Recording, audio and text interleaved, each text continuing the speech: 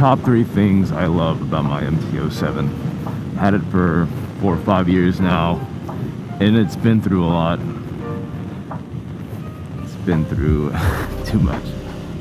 I dropped it many times. I've looped it more than I am happy to admit, and the repairs have been super cheap. So when you tip this bike, if you don't have hand guards or a crash cage like this one over here, the things that are first to go are the bar sliders and the plastic fairing right here. Those are pretty cheap to fix. These are maybe what, like 60, 50 bucks, not including the emblem. The emblem's another wazoo, another $30. $30 for an emblem. Bloody hell. So I highly recommend a crash cage if you are gonna hoon it around. But if you want to keep it pretty vanilla, then get the crash cage. That's my first mod I recommend to you. I don't even get an exhaust, guys. Why are you all buying this exhaust on your motorcycles that'll only push it maybe a couple horsepower? A couple horsepowers. Oh, I got a brand new exhaust. Yeah, it costs us a G. It costs 1/10 of the bike. Are you kidding me? Do what you will, but man, and then you tip the bike, and then the exhaust gets scratched, and then you're like, oh, I need to get a new exhaust. I low-sided my bike. Dude, that was your fault. No, that was your fault, big boy. Why you do that to yourself? Second thing I love the most, about the bike is the torque. It's friendly enough for beginner, and it's wicked enough for more seasoned rider. But you really have to stay on top of the throttle, meaning you lean back, it's gonna pull you back, especially in the first couple gears. But you know, you stay relatively loose. You stay loose with your wrists, elbows. You won't have that issue. Yeah, this thing is a wheelie monster, as you've seen online.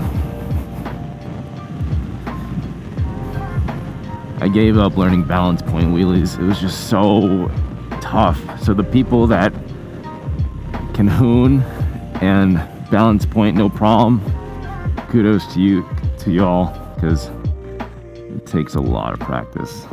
And I just told myself it's not worth it. You know, it is just not worth it, especially at my age. The third thing I love the most about this bike, let's see, oh, whoop whoop. Uh-oh. It's gonna have to be the reliability. I've had this for eons and not an issue. Everything is accessible and easy to get to.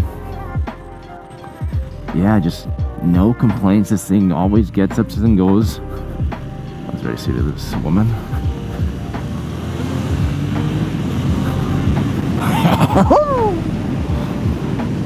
This thing is the fastest thing that I've been on, that I put between my legs. Hey, Baba.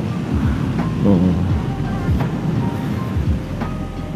Super comfortable, super reliable. That's why I'm not getting rid of this bike. It is quintessentially bare bones with the torque you want. Man, I've been thinking about upgrading, or not upgrading. I hate to use the word upgrade. I've been thinking, my consumeristic brain has been inquiring about getting a Ducati A21 or the new monsters, or even the Diablo, but the cost to repair those, or the Honda at CB1000R, the neo retro vintage bike, so cool. I'm gonna get shafted by this thing, aren't I? But the cost to repair those are ridiculous. Because the tank, yeah, you drop it, you loop it, the tank is busted, or you just get into an accident, you know. So, for all you riders out there or want to ride, please be careful. Please choose wisely.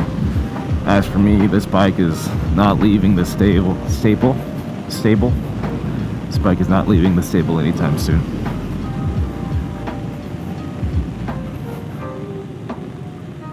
I'm gonna do one small wheelie, and then we'll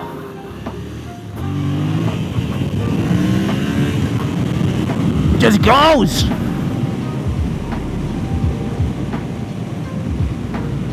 And I'm trash. I am very bad at wheelies, and this thing is so forgiving. Oh. Alright, everybody. Stay well.